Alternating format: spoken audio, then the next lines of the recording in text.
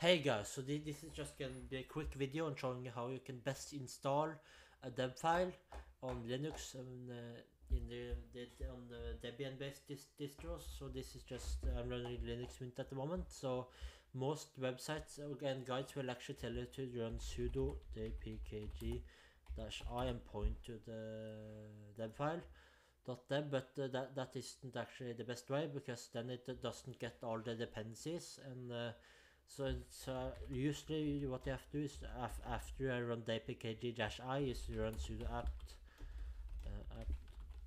apt in apt install, and then it actually gets all the dependency from the repositories. But to bypass that, and the way to do better way to do it is to run sudo apt install, and then you point to the file. It works much better. Let's see. So now it's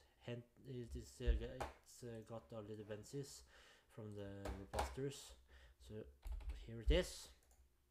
Much faster, much simpler to do. So here it is. Works much better. So that's just a quick tip there.